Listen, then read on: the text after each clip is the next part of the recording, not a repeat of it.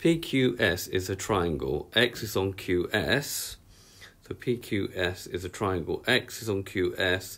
So that's the ratio QX to XS is 2 to 1. Y is on PS such that the ratio PY to YS, PY to YS is 1 to 3. R is the intersection of PX and QX. So PX and QX, this is point R here, and T is on the point, so that QXST is a straight line. QXST is a straight line. The vector PQ is P, and the vector PS is Q. Find the vector QS, QY, and PY. We'll look at this bit in a minute.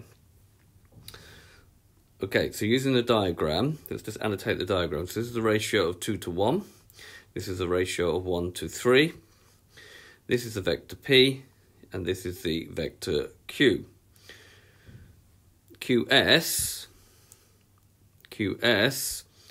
is like going QP plus QPS. So that's going to be minus P plus Q. Normally we would write that as Q minus P. We swap these two over, taking the sign. B, QY. So this line here is like going QP plus PY. So that's going to be going against the arrow of P, so it's minus P, and then 1/4 of the way along PS, and PS is Q, so that will be minus P plus 1/4 of Q. We would write that now as 1/4 Q minus P. C, PX, is PQ, so we're going from P to X. Okay, so we're going to go PQ plus QX. So PQ is P. Now QX is 2/3 of the way along QS. So that's going to be P plus 2/3 of my answer for part A. So we'll put that 2/3 in brackets. We expand the brackets like normal algebra. So that's P plus 2/3 minus 2/3 P. Now P minus 2/3 is 1/3. So we get 1/3 P plus 2/3 of Q. P has the coordinates 2, 1. PR is 1/3 of PX, and PR is 4, 2, and XT is 6 minus 9. We've got to find the coordinates of the point T.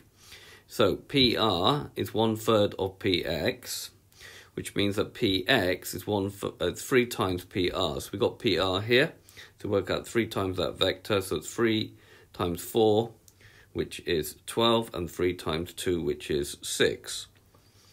Right, we need to find OT, so we need to go from O to T, so we can do this by going this route, O to P, P to X, which I now have, and then X to T, which I'm also given in the question.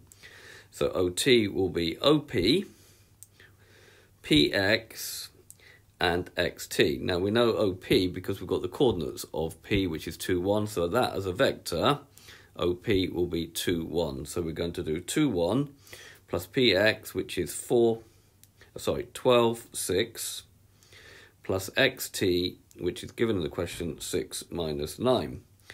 2 plus 12 plus 6 will make 20. And then 1 plus 6 minus 9, that's 7 minus 9, which will make minus 2. So the coordinates of T are 20 minus 2. So the coordinates of this point here are 20 minus 2. So this has been a video to show you how to find the coordinates of a point using vectors. I hope you've understood, and I thank you very much for watching.